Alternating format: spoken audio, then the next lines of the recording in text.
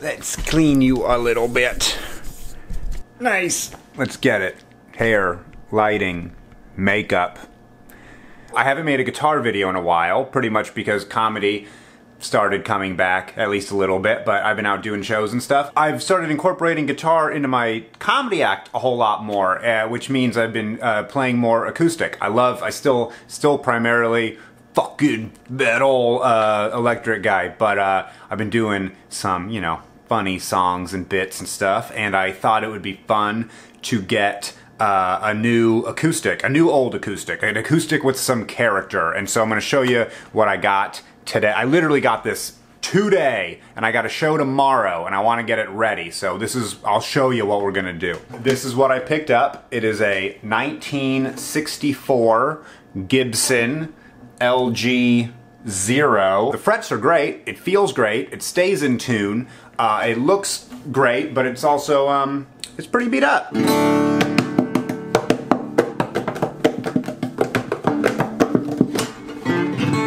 Why is that what guitar on TikTok is turned into? I don't know. I can't do it. I think it's cool. I love that harmonic thing.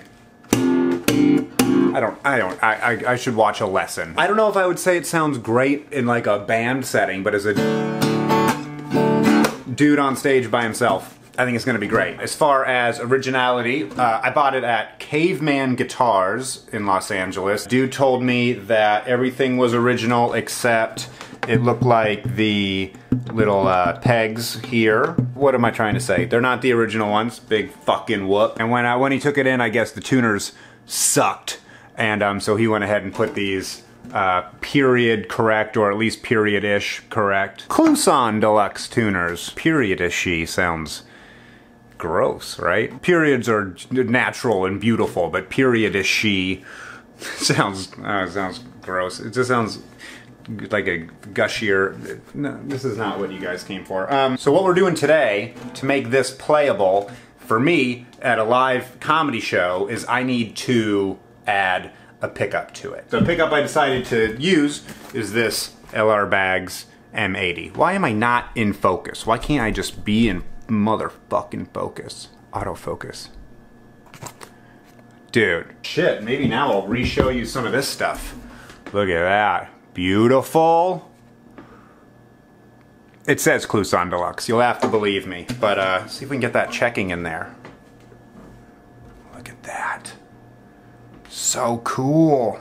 There's a sound hole pickup, so it just slides under the sound hole. That part's easy, but we will need to drill a 1/2-inch hole where the strap mount peg is. Do I have any business drilling into a 1964 guitar? Absolutely not. Should I get a professional to do it? 100%. Am I gonna do it at home anyway? Yes, unfortunately. And I'm gonna show you either how easy it is. Am I still out of focus, motherfucker? Or you're gonna see very quickly that you should go to a professional and not do it the way I'm doing it. But this is after watching a few videos and talking to a couple guitar friends. This is how I'm going to do it, okay? We're gonna unscrew this little peg right here, and then instead of taking a 1/2-inch drill bit, I wish I had a reamer drill bit, but I have an actual like hand manual reamer that goes to exactly 1/2 inch, and that is the hole I need for the jack at the end pin. So I'm gonna try to ream it.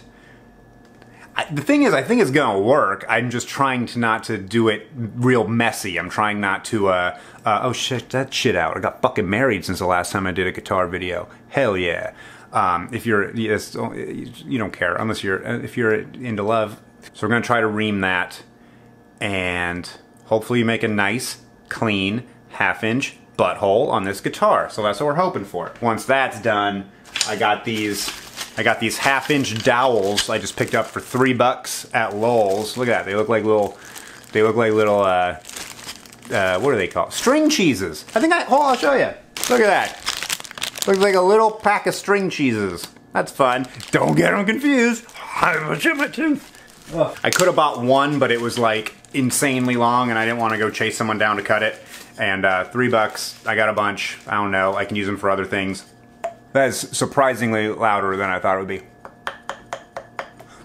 That was a good time for everybody, I'm sure. To get the jack that you have to put through here to go through the sound hole, you'll see. You'll see when we get to it, but this is gonna be real nice to have so you don't have to, ow, so you don't have to jam your whole arm down the sound hole of the acoustic. So, we're gonna need a reamer, we need the pickup, we need the dowel, and then we of course have this little things for when you change strings, because we're gonna put some brand new elixirs on there. This is the thing, I wanted a professional to do this. I would have paid whatever it was for their time to do a quick little drill, but I got this today. It's already after 5 o'clock, and I have a show in San Diego tomorrow that I can drive to. I would not fly with this guitar, I don't think, because flying with a vintage guitar, I wouldn't risk it. But I can drive to the gig tomorrow, and I would love to use this for my show tomorrow. So we're just gonna try to do it now and hope for the best. Oh shit, I didn't even notice this. Look at these up close.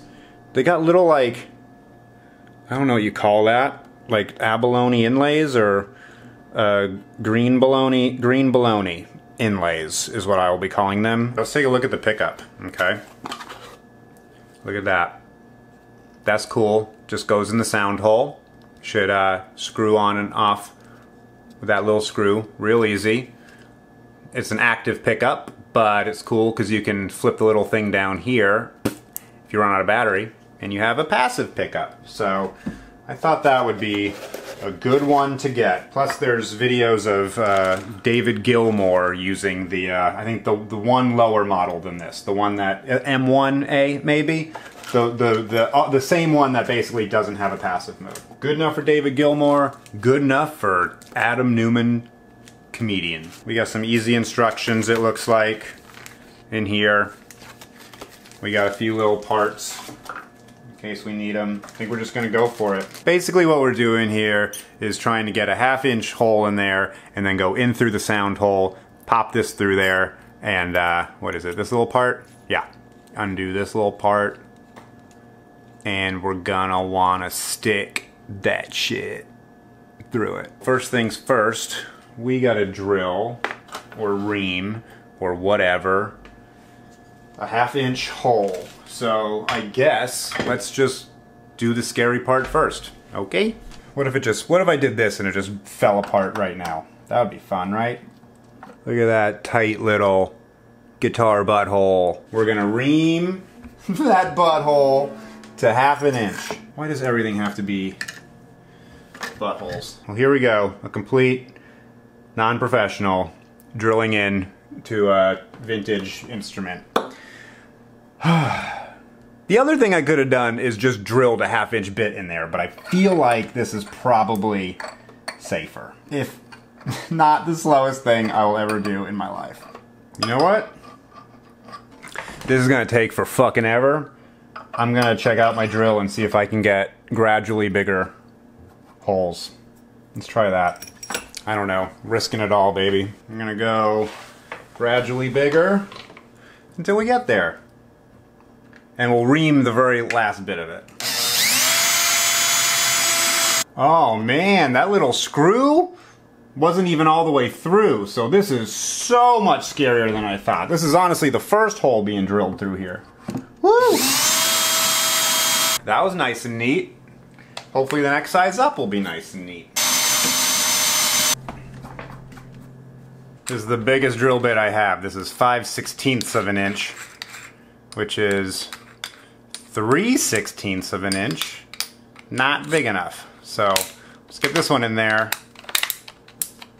and then hopefully we can ream out the rest. A little bit of messy chipping, but who cares? I mean, I do. I mean, it'll be fine. Just ream the last little bit. I have that thing. Is that safe? I don't think so. We're not gonna do that. It fucking hurts. It's so tempting to use that blade looking drill bit, but it looks dangerous. And this thing is taking forever, but it is working. And it looks like it's causing minimal damage or rough edge. Shit, I just can't keep holding this thing. Well, I've been doing that shit for an hour, and it still doesn't fit. So, let's see.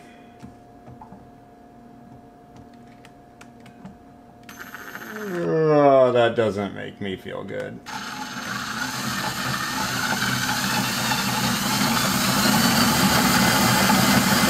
Dude. Hell yeah. That's what I needed. Damn, dude, I should have done that fucking 45 minutes ago. I was afraid to use it, and then I watched a YouTube video, and here we are. Maybe that's what you guys are doing. Whoops!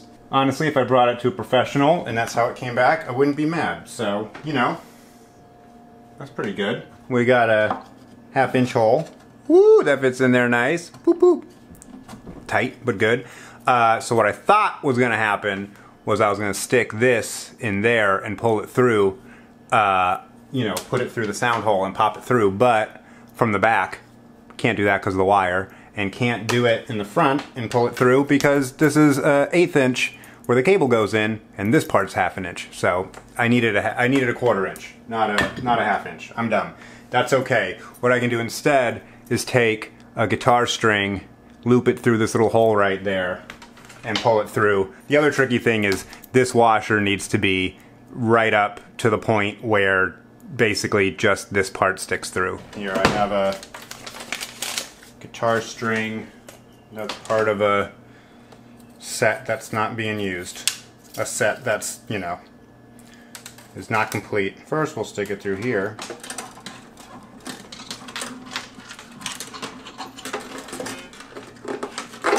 Then we do that. And just pull that right on through.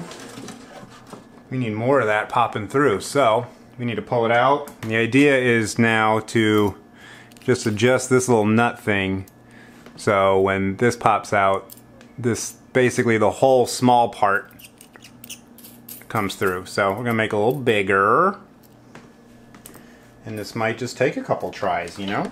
Really thought we were just gonna make a quick video, 20-minute shoot, 3-minute vid. Fuck me, man, I forgot how much a pain in the ass guitars are. Shit. Alright, now I'm putting the washer on over this thing so I don't lose this back in the guitar body. We'll put the nut over there. We'll use a little thingy to tighten it up a little bit. Not crazy tight. Whoopsies. And now we stick this last thing on.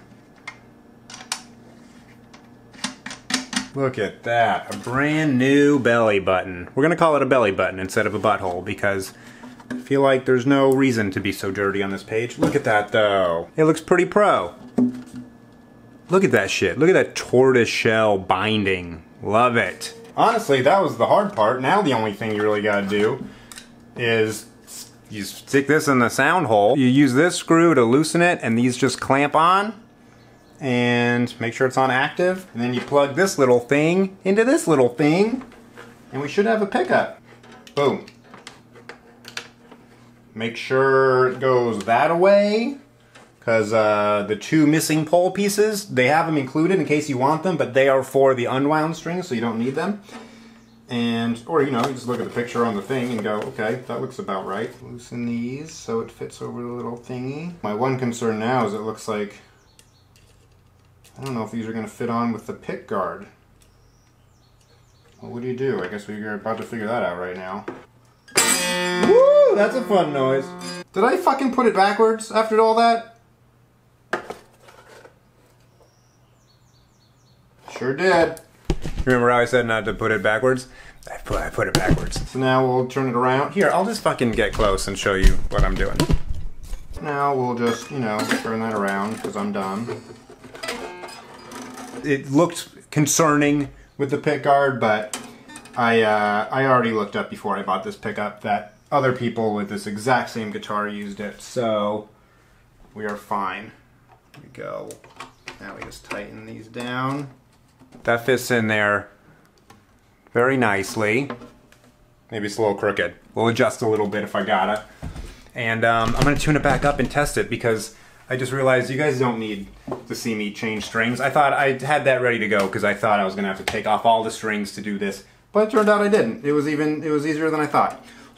This part was just a pain in the ass. This fucking butthole belly button shit. Let's tune it up, see how it works. Cool. Let's see if we have any volume or whatever. About to pop it in the belly button for the first time. You guys know I could have made that dirtier, but I didn't. This thing's got a little battery button. Boom. What do I got? Oh, as long as I hold it down. Look at that. 4 little batteries. 1, 2, 3, 4. Oh shit. No, I'm all the way. I'm charged. It's got a little volume thing. How cool is that? Volume's up. We're plugged in. Amp is real quiet. We'll take it off standby. I got it going through a little Fender Pro Reverb. I don't have an acoustic amp, but we're just probably plugging in through a direct box on stage most of the time, so whatever. Here we go. Moment of truth.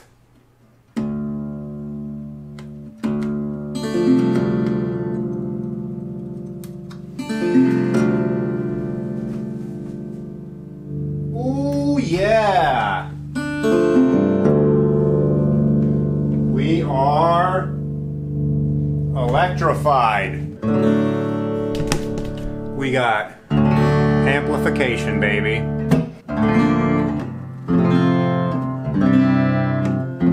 That sounds fucking awesome.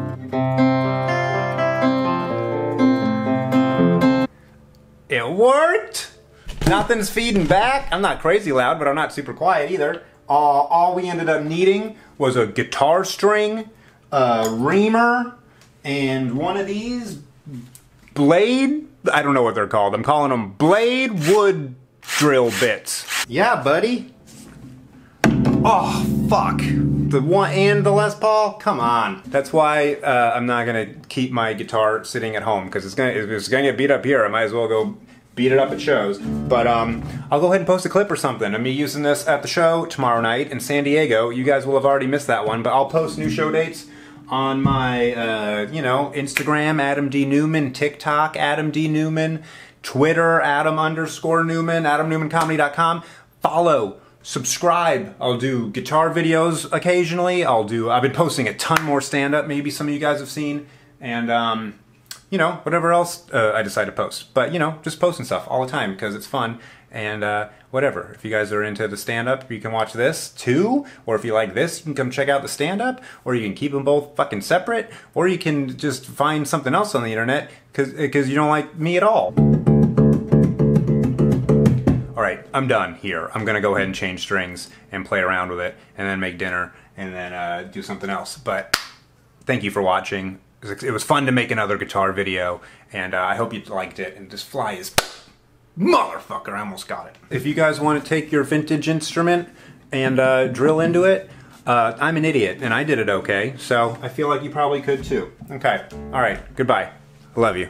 The song is about the worst gift I ever got in my life, okay? My brother got me a bad gift for a birthday present, and this is a song about that.